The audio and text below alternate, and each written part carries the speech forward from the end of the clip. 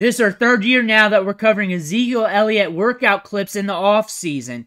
He dropped some yesterday. We're going to go over those. And they look a lot like the other ones from the last few years. They are fun to watch. They're fun to look at.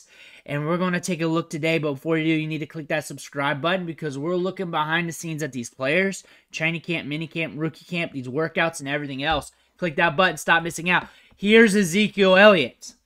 We're just going to play it. We're just going to play it. Let me know what you see here. I want to know your reaction if you didn't see the ones from last year. We're going to run through this a few times. It's clipped up. It's cut up. But still, very similar.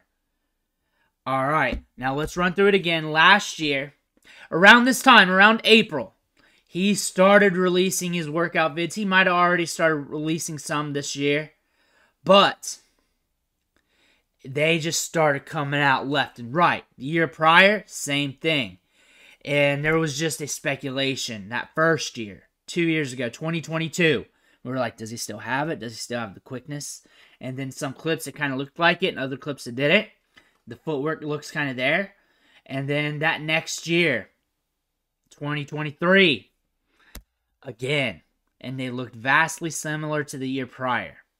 I will say this, considering I am the Ezekiel Elliott workout clip guy, and I do have the data in my head from looking at all these, and the videos, they're all on the channel. I would say he looks a little thinner, looks a little trimmer. He's got a little pop in the step. I will also say that these do not look drastically much better than the years prior. And the years prior, we know what happened last year. We know what happened the year before. NFL running back wise, he's very dependable. He's going to get it done between the tackles. He's going to run the play. He's going to protect the football. He's going to help out your NFL team. He deserves to be on an NFL roster at the right cost. Because of that, he can help an NFL team. But if you're looking for fantasy, might want to stay away unless he's free. And I say free more like a money ball play from week to week. And you're not looking at him now, maybe in season. But more as a money ball play, but you can say that with damn near any running back that is breathing on the field.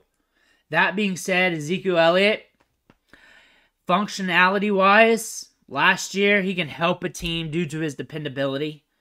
Upside-wise, it's not really there. But he can keep the locomotive going on your offense if you need him. I mean, he's like one of the best backs in the league still at pass protection and all the little things. It's just the feet, the speed, the explosiveness isn't there anymore. He's not going to be a guy grinding it 20, 25 times. He's just not going to be doing that for you. But in a pinch or as a guy in your rotation, he's a guy to look at. But we're going to be looking at his workout videos all off season long. We're going to be looking at that because he's going to be posting them. He's going to be trying to get on a team. He's going to be trying to latch on to an NFL team and be on the depth chart. It'll probably be late in camp, early in the NFL season. But Ezekiel Elliott will probably be back once some injuries hit. Let me know what you think in the comments below. Make sure to hit that subscribe button on the way out. I want to thank you for watching. Catch you on the next video.